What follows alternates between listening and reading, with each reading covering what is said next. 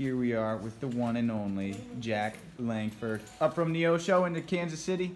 Tell me about the day. Tell me about your day here at UFC. I went 3-0.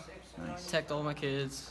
Nice. Yeah. Tell me, pretty much domination. Yeah. Where's the juice? Where were you able to crush it today?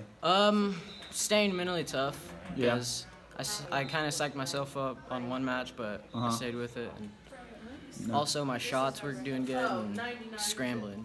Crispy, clean shots. Yeah. Nice. How do you feel? What's the same and what's different in like a off-season freestyle tournament versus like a big time in season? The kids are way tougher off-season. You think so? Yeah. Why do you think that is? Because, I mean, if you really love the sport and you're going to do it, you're not going to take any breaks. Nice. So, yeah, all the kids were good here. So you're going to be a freshman next year? No, I'll be in 8th grade next year. You'll be in 8th grade next year. Yeah. You know, Neosho's, I know, I grew up in Springfield, so, and I even wrestled, I don't know if you know Kenny Burleson, he was a Neosho guy, he's an All-American at Mizzou.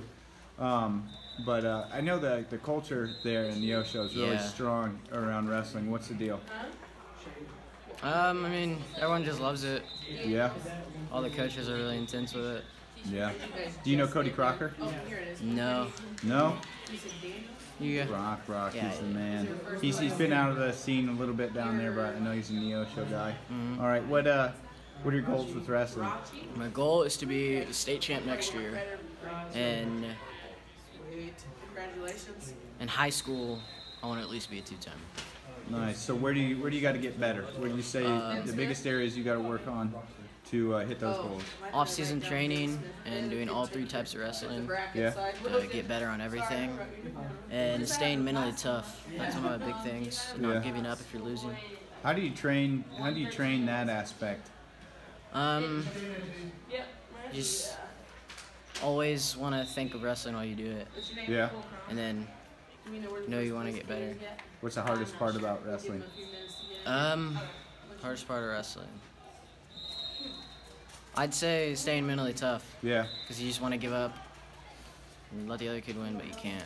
Yeah, sometimes the silver starts looking good. Yeah. You smack that voice around.